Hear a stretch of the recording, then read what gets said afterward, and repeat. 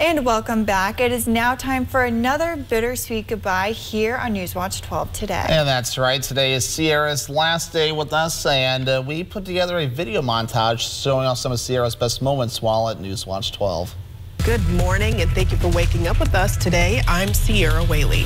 The Green Bay Packers will be looking to get into the win column tonight as they host their division rivals, the Detroit Lions. The question on everyone's mind is, when will the COVID-19 vaccine become available and distributed to the public? Good morning, Peter. I am here at the Pioneer Park Historical Complex, and you may be wondering, okay, what's going on right now? Well, not much, but I promise you it will not be this quiet all summer. In fact, they actually opened up last weekend for their 89th season. Good morning. We are out here on a local trail, and I'm here with John Knutson, who is trail coordinator for the Hodag Four-Wheelers ATV UTV Club. How are you this morning, John? Just fine, thank you. Holidays are right around the corner, which means we may need to find that perfect gift for somebody.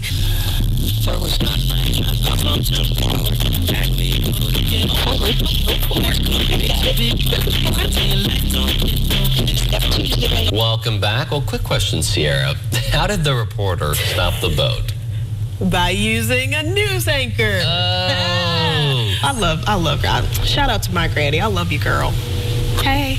I don't know if she's watching, but I don't know. She might not be awake, but So cute. yeah. Thank you. I try to be. Any lately, and especially like not with the characters like we used to see with the, what was that? The burglar, the other guy. The burglar. Hamburglar. Thank you to the team in the back. Well, thank you, Jordan, in the back for that. We that is appreciate good. it. I am upset. I love my fried chicken. And you know what? You know who has good fried chicken? Well, we all know Quick Trip does. Oh, yeah. So does Triggs. Okay, so if I just walked in my house and my Triggs fried chicken was gone, I would be upset.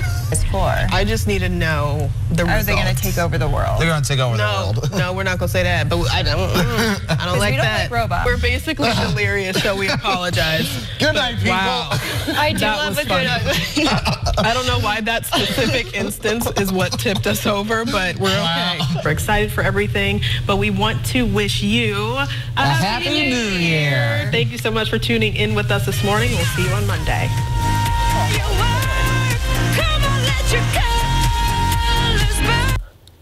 All right, so I wasn't going to cry, but it's happening. Oh, jeez. Oh, thanks, you guys. Yeah. That was very, very special. Yeah, so we definitely appreciate all the hard work you put in, both as a reporter and obviously as a morning anchor, and moving on to bigger and better things. You're going to have some much fun, and oh, ladies, don't do this. We have three boxes. A whole bunch of, we have 3 boxes of Kleenex as we prepared for this moment, though. I'm trying to hold it together, though. But hold it together through trivia. I will hold it together through trivia. For those that don't know, the last time I broke down on the air was when Marissa left. So I'm going to try to hold it together this time. But we love you, Sierra. We wish you the best. Stay in touch and move on to bigger and better things and make us proud. Oh, I love you guys, I wasn't going to cry. They look at you.